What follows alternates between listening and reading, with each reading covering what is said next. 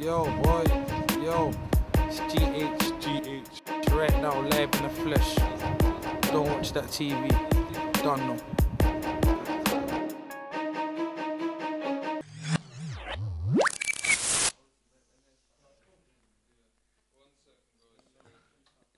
It's working, man.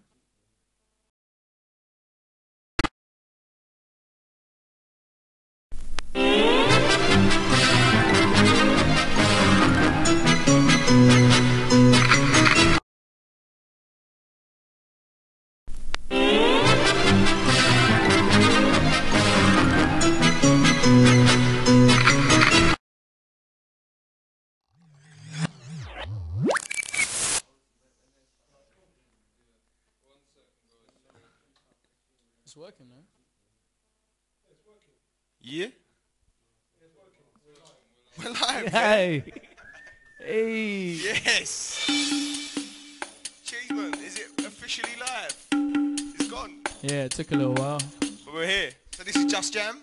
At the Alibi, every Wednesday. From 8 till 10. Yeah, we're so right. This is Just Jam. Don't watch that TV.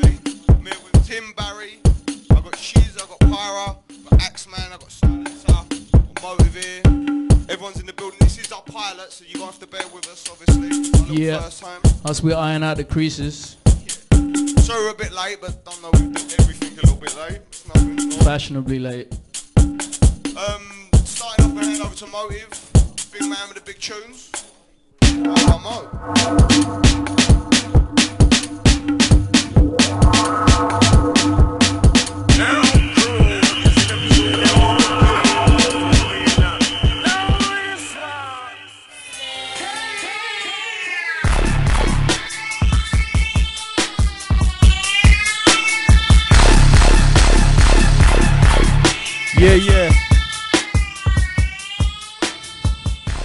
Yeah, stay for that. That was DJ Motive.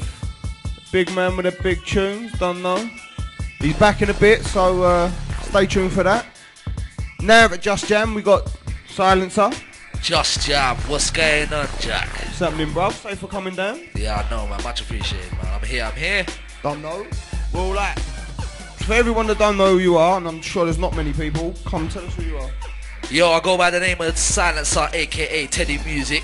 Catch you on my Twitter, www.twitter.com/Teddy_music. Still, what's going on, Jack? Nah, not much, dude. We're just trying this first night out. It's going well. Trust me, Just Jam. Make sure you lock in every single Wednesdays because we're here, man. A little pilot thing, trying to get it running. Got a little bit of a technical. We're cool? Yeah, we're cool. live like Channel 5. That's it, like, bruv. Like, this is the little tester.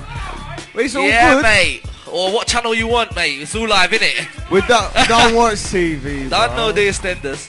Yeah. Don't know. Everyone's yeah, on the extenders is a mad hype. Still. Everyone's on the extenders. Still not.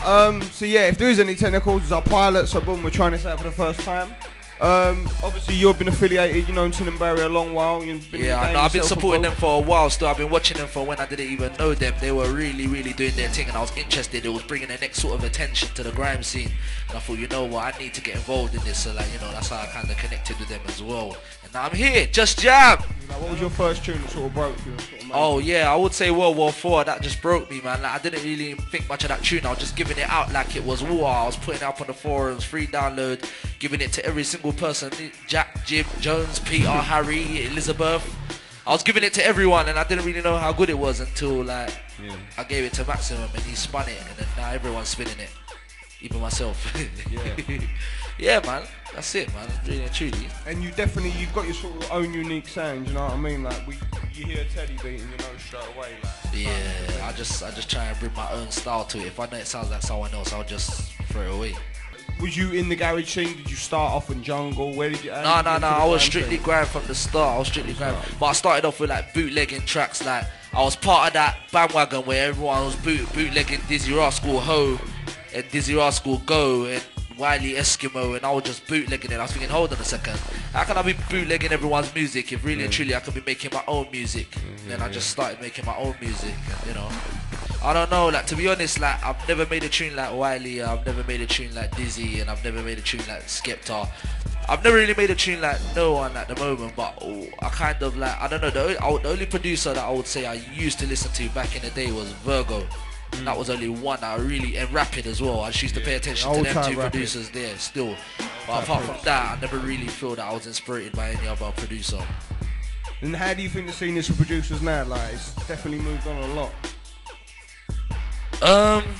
Yeah, it has, but it's kind of moved off onto the dubstep scene. Yeah. That's what everyone feels, that they need wobbles in their tunes, and I feel that that's not the way. Like, if you're making grime, then make grime. Like, I make grime, I don't add wobbles to my music. Like, you know what I mean? So, like, what you're hearing keeping now. it grimy. So I'm saying you got to keep it grimy. You can't make dubstep and tell people you're making grime. It doesn't make sense. Do you not see the appeal? Like, do you not feel to make dubstep beats? Just because I speak to a lot of producers and they're like, just because I make grime beats, I feel to make dubstep beats. You know I'll prefer to make a grime tune and play it in a dubstep rave, and you'll just react the same way to how you heard the dubstep track. Yeah, don't know, that happens all the time. There's a lot of crossover, and you do see it the other way around. Do you know what I mean? And That's what I'm saying. A lot of dubstep tunes are grime. They're grime beats, they're grime sounds. Because how I see it is, everyone has a brain, and you have to find a way to mess with the brain to take over. And if you don't know how to mess up the brain, then you're mad. Because if you make a track and it's good, people will bounce to it. That's how I see it. Like, I don't think I need to make anything wobble. Maybe one day I might make it wobble a bit, but you know, no homo. But you know, like, you just gotta make good music, and if people feel your music, then that's it. That's what it really is, isn't it?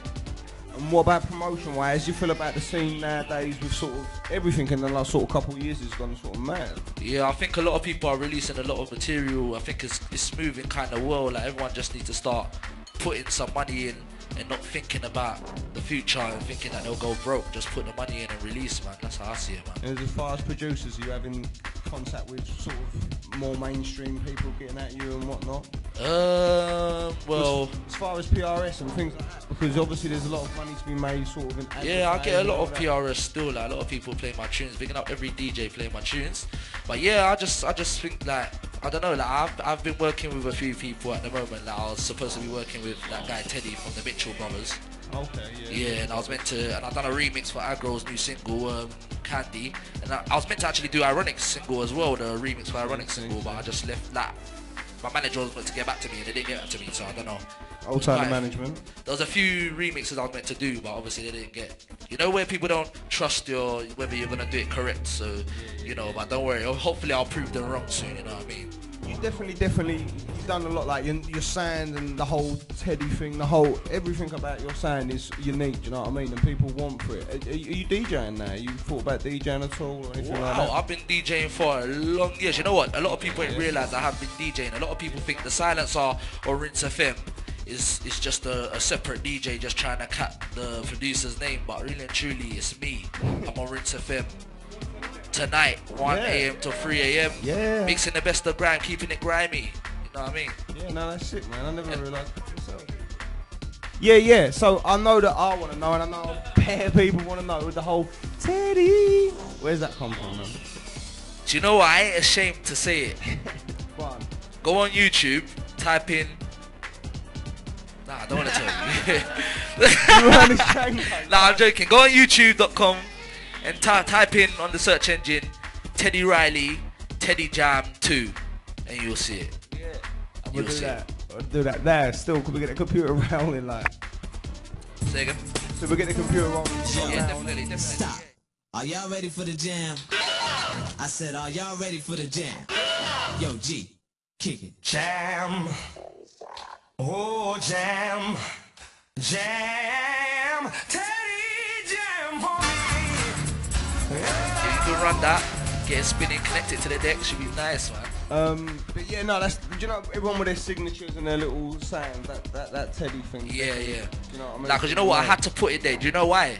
Because a lot of artists don't tend to give people a lot of credit, like, through just saying pick up the person. So if it's there, I don't need to care about anything, because everyone will know it's me. There people are doing idents, like you got Root Kids, Are You Ready? Yeah. Whatnot. It's just the best thing. And do you know what? The wickedest thing is, big up Root Kid, because I actually noticed him doing it, so I thought I need to do it as well. So that's one thing that made me actually do it. Yeah, no, that's what I'm saying. That it's a definitely good way because, as you say, sometimes people can forget like who's on the buttons and whatnot. So yeah, it's definitely a good little thing. Yeah, that's what I'm saying. I just put the work in.